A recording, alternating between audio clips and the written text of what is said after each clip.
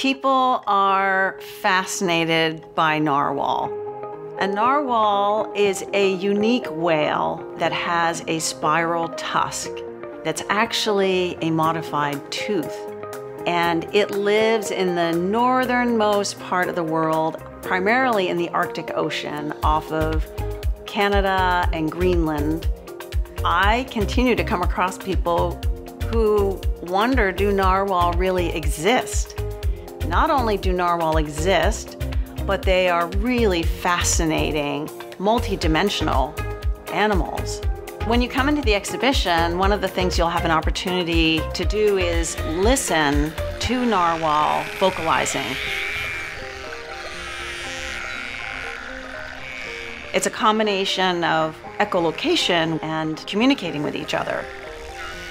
They have this incredible interconnection with Inuit culture.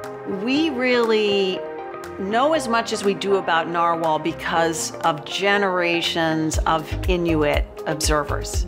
There are studies now with Inuit community members collaborating with scientists to gain the most knowledge about narwhal. And that's one of the reasons that we particularly were excited about bringing this show here, is it showcases the range of ways that people have been inspired by narwhal over centuries around the world. This exhibition is actually a great tie-in with our Climate and Environment Initiative at PEM. A narwhal has all these interconnections with its environment. With the warming Arctic, the loss of the sea ice will be jeopardizing their food supply.